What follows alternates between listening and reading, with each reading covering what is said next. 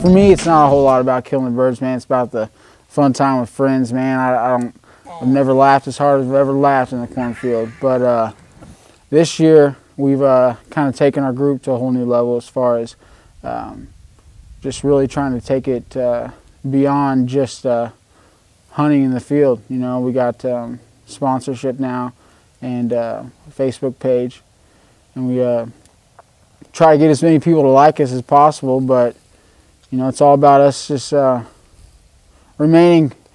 keeping those friendships intact and having as good a time as we possibly can in the field. Hey! Right there!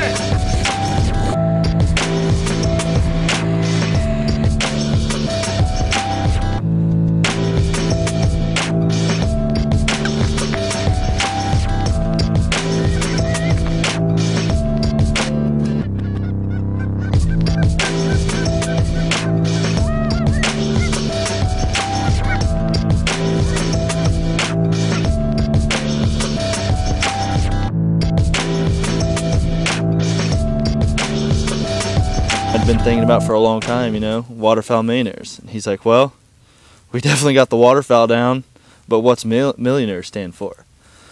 And basically, I mean, in our eyes, for as young as we are, I mean, we're all 25, 26. And I mean, for our age to have what we have here, I mean, property, friend, decoy, I mean, we are millionaires in our own little world. I mean,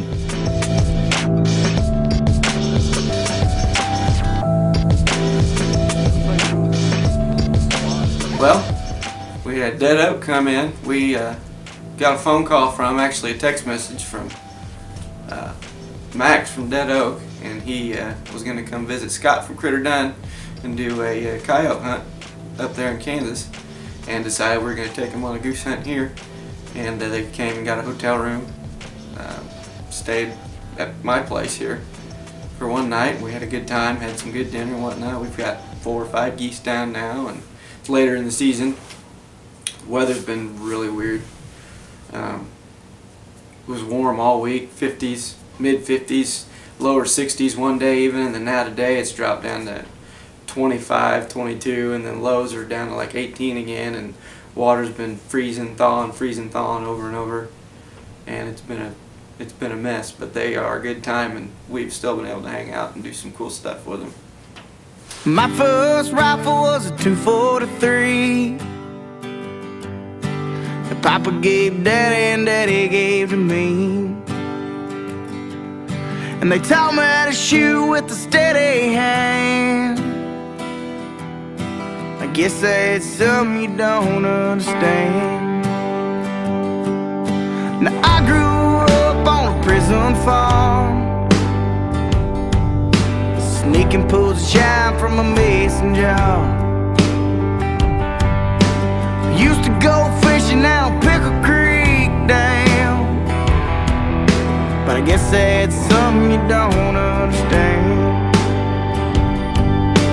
Grandma's in the kitchen, Papa's done passed on. We'd sit out on the front porch just picking on. We headed down to Kansas.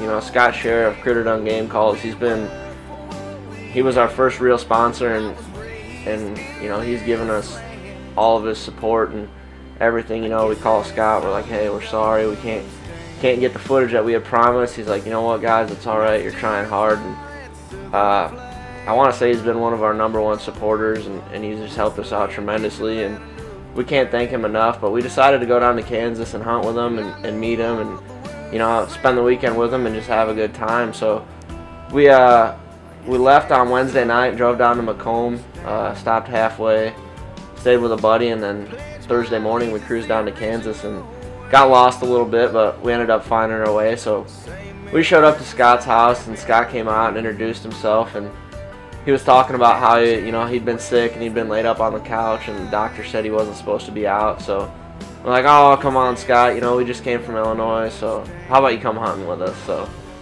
we got all the gear on and stuff, and ended up dragging Scott out to do some coyote hunting. And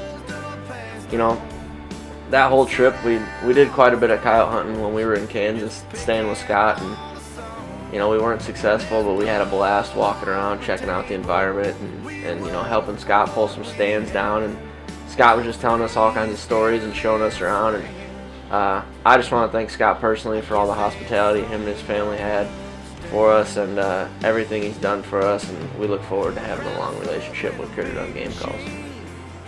Trip was a riot. We had an absolute blast down there. Got along great with the Waterfowl Millionaires. Scott's one heck of a guy, and we got to see him. We got to see his place where he works, where he lives.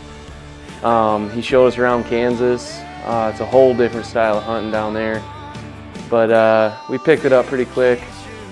Unfortunately, we weren't able to get any coyotes called in. Ended up goose hunting one night. Got one goose, and had a blast, and then went to Missouri with the Waterfowl Millionaires.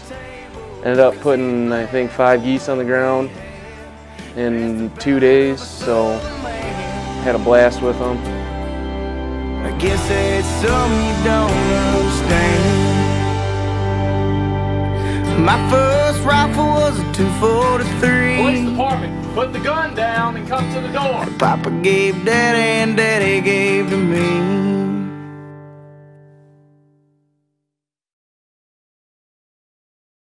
I just wanted to give a shout out to Ricky Woods with BlueSportsOutdoors.com.